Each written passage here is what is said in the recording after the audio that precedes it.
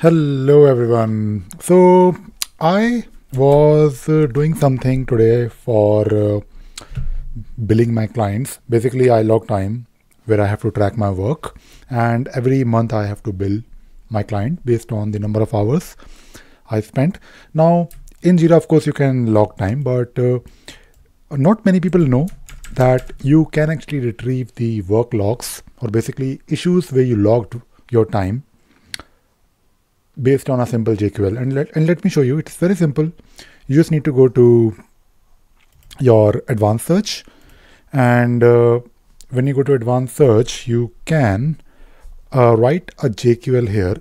And to write a new JQL, of course, you can switch to the advanced option, which is basically JQL. So basically what you can do is you can do something like this: worklog. Basically, if you want to retrieve work log between two dates, you can do something like greater than, equal to, and then type in here the date, which is, let us say I want to retrieve the work log for the month of, or let us say since, or maybe for the month of May. So 2023 slash 0501.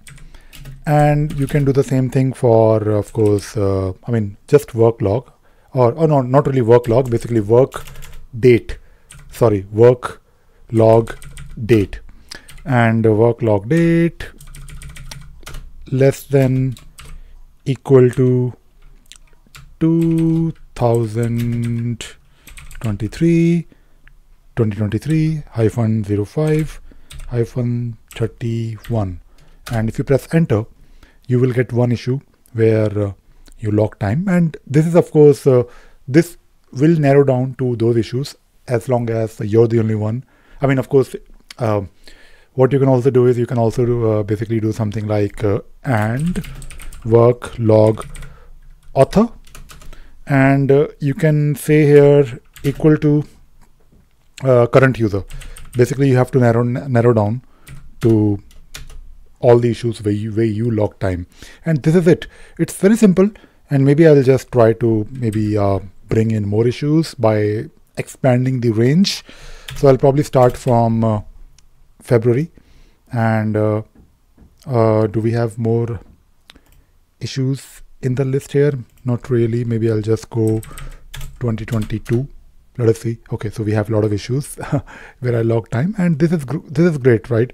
Now, based on this, of course, imagine you're doing it every month, and maybe you can. I think you can also do something like. You can do it manually, of course, which is fine, but there are some date-based functions which you can do, which is which is going to help you probably, but just do it manually if you are worried about the money, because based on this you will charge someone.